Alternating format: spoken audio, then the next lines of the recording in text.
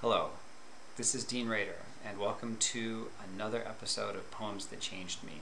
This is a poem that changed so many things for me, and I am very excited to be talking about it today. It's by the great American poet Terrance. The poem is called Snow for Wallace from his phenomenal book, Lighthead. A quick note about my reading of the poem. In the poem, Hayes uses a racial epithet that he samples from a poem by Wallace in which that word appears in the title. People who know Stevens and Hayes will know the poem I'm referring to. I am not going to say that word. It appears in the poem, and so that will have to do. Snow for Wallace by Terrance. No one living a snowed-in life can sleep without a blindfold. Light is the lion that comes down to drink. I know tink and tank and tunk hold nearly the same sound as a bottle. Drink and drank and drunk and drunk. Light is the lion that comes down. This song is for the wise man who avenges by building his city in snow, for his decorations in a cemetery. How, with pipes of winter lining his cognition, does someone learn to bring a sentence to its knees? Who is not more than his limitations? Who is not the blood in a wine barrel and the wine as well? I too, having lost faith in language, have placed my faith in language. Thus, I have a capacity for love without forgiveness.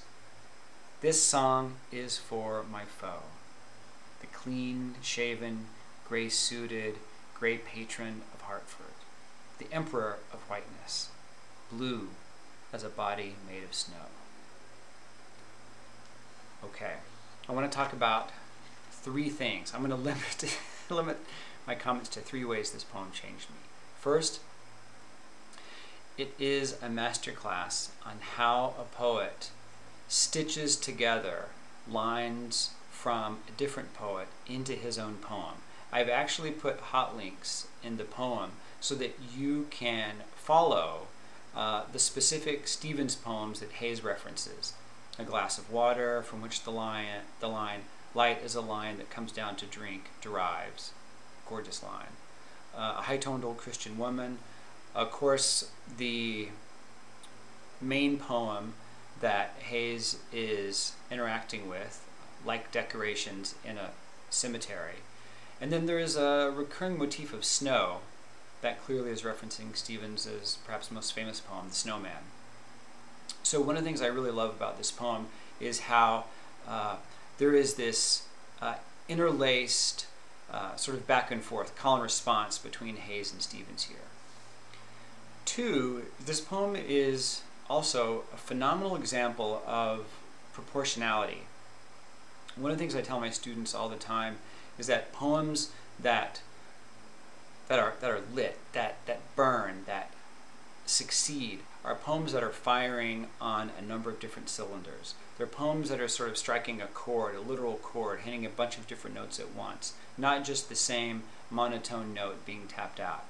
Here, Hayes does a phenomenal job of moving from statement to a lyrical line to another series of statements to questions to almost a kind of confession to back to another series of statements.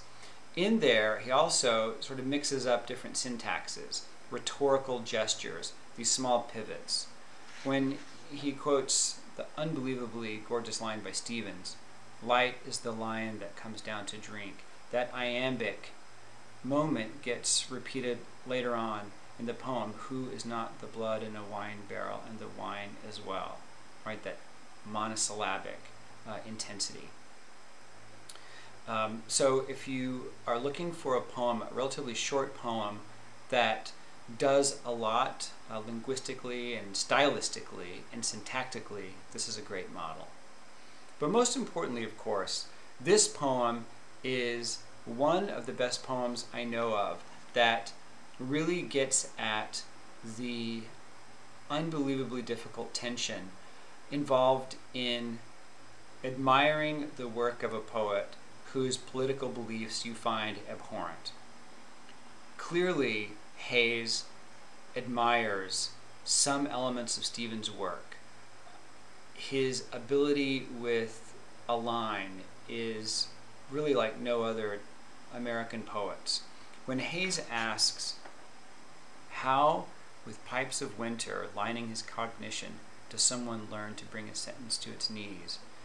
To me, he's asking, how is someone who thinks so clearly about the human condition, who is so good with language, who is so gifted at chronicling and articulating what it means to be human, how can that person have such backward, abhorrent, unjustifiable views about race? How is someone who is so forward-thinking as a poet be so backward-thinking as a human? I think for many of us who admire so much of Stevens's work, this poem in particular and some of the other things he's written in his letters that scholars like Alden Nielsen have brought to light, it just kind of breaks our hearts, because I often look to Stevens in difficult moments, and those moments of me turning to him for some sort of solace are always undercut by his absolutely disgusting views on race. And this is something that we have to reckon with in many of the poems and poets that we perhaps grew up loving, that perhaps brought us to poetry in the first place. Hayes's ability to balance these competing forces is what gives this poem its real tension. I actually wrote about this poem in a long piece for the Academy of American Poets, and I asked Terrance what he thought about Stevens. I'll include a link to it here below the video, and you're welcome to go check that out. But this poem changed how I thought about how poets engage with complicated texts.